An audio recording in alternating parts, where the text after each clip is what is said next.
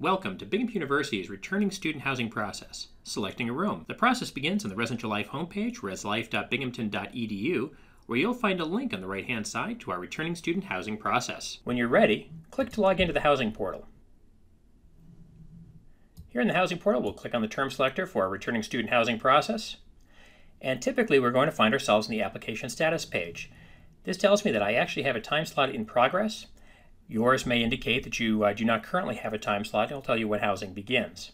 We will not be sending you an email with your time slot as we may have done when you were first coming to Binghamton, because you may be qualified for several different priorities. We don't know what you want to do as a returning student, so it's up to you to make sure you familiarize yourself with the instructions and then sign up during the appropriate time. Before we do that, let's go back and have a look at our group. I'm going to click on group formation, and I've got a 4-person group here. And there's a few things I want to point out. If you're signing up during a priority where credit hour blocks are in place, in other words, you're going to sign up at a particular time depending on your group's average credit hours, you'll need to make sure that you add up all of your group's credits and any extra points you may have earned during the process. And then develop a group average by dividing your total number of credits and priority points by the total number of people in your group. The other thing to point out here is our living option agreements signed. These are things like break housing, chem-free, quiet floors. Now, it's important to understand that you have to make sure that your group entirely matches on living option agreements if you want to live in specialty housing like break housing, chem-free housing, or quiet living. If I look at my group here, I see that Dean Thomas has break housing, Seamus Finnegan has chem-free, Oliver Wood has chem-free, and Lee Jordan has chem-free. If I want to live in chem-free housing, currently, if I go into housing selection, I'm not going to see any because Dean Thomas is missing the chem-free agreement.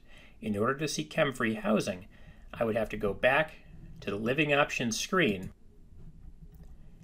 add the chem-free agreement to my housing choices, and make sure that I agree to the chem-free agreement.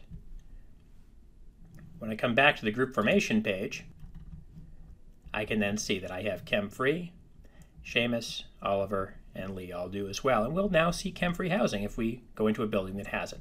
So again, make sure that you calculate your average credits among all of your group members, and make sure that everybody has matching living option agreements if you're going to live in specialty housing.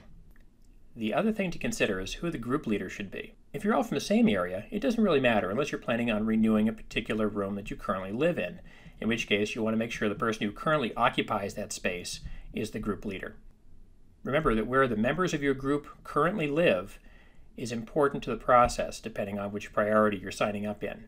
There are some priorities where everyone in the group must live in the same area, and then there are other priorities where you can pull people in from other areas, but the group leader has to currently live in the area that they want to live in.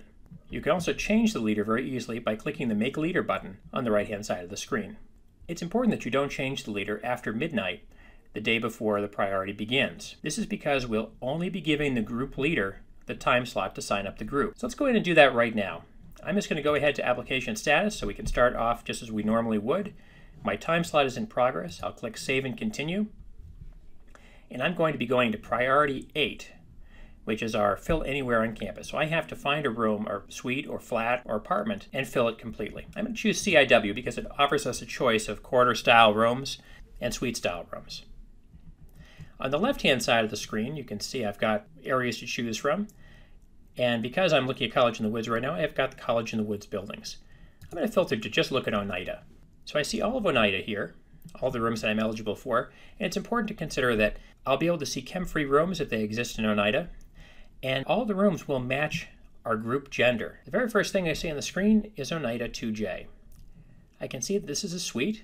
And we can see the difference between suites and regular double rooms. Because remember, in College in the Woods, you'll find regular quarter-style doubles alongside suite-type housing. Now, if I want to live in 2J, I can click on Select, and I'm going to receive an error. Notice how the error brings me right up to the top of the screen. And it's telling me that my group is too small to fill all 6 available spaces. As it happens, just on the page here, I can see Oneida 3C. Oneida 3C is a 4-person, 2-bedroom suite. When I click on any bedroom in the suite, it's going to select the entire suite. Whoever clicks on these buttons first will win the entire suite for 5 minutes. And you'll notice up in the top right-hand corner of the screen, there's a running clock. So I have 5 minutes now to go ahead and assign the beds to this room. And I do that very easily. I decide who should live with who. So I'm going to put myself here into bedroom 3C1. I'm going to have as a roommate Lee Jordan. For the second room in the suite, I'm going to put Oliver Wood and Seamus together. And I'm going to go ahead and assign the beds. This is a fill priority. I would receive an error message if I didn't completely fill that room. This is my last chance to confirm what I've selected. I want to make sure that I'm in the correct building, in the correct rooms. So if I like where I'm at, I'm going to click on confirm. If you don't click the confirm button, or you won't get the assignment. Once you've done that, you're going to come back here to application status. You'll see your application is now complete. You can see a summary of all of your bookings. All 4 people are now assigned in the rooms. And again, you can see that they're in 3C1 and 3C2 of Oneida. And once we've seen that, you'll notice that all of our options we used to have up here have now disappeared. And that's all there is to it. All we do now is click log out, and we're done. And that's it for signing up for returning student housing.